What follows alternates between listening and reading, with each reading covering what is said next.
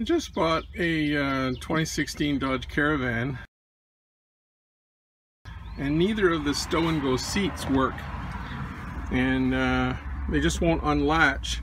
And the problem is, you can see this cable here is supposed to come around and attach through a little Z-shaped end on the cable, but the cable's just sheared off here. So the cable's doing too much work. So I'll show you a real simple way to release your seat. Now the seat hooks at the back here are released, and the cable releases on this little catch here. And the easy fix is set your vice grips for about 1/8 of an inch, and you grab onto that little catch, and you can easily lever down, and you can see I've released the seat.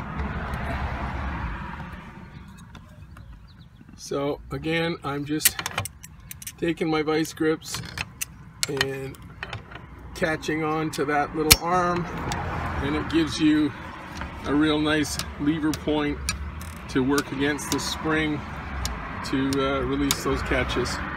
So much cheaper than I was looking for cables, and they're like 170 bucks for a cable set to repair, and times 2 seats. This cable is destroyed here too. So I'm just going to do the vice grip release every time I want to put the seats up.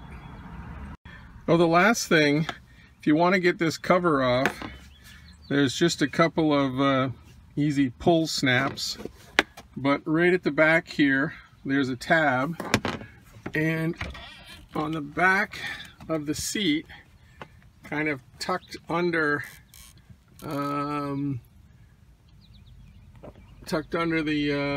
back of the seat, is that little screw hole there. So this one screw here, tucked up under the back fabric of the seat, and then you'll have to feed this part back under once you put the screw in place.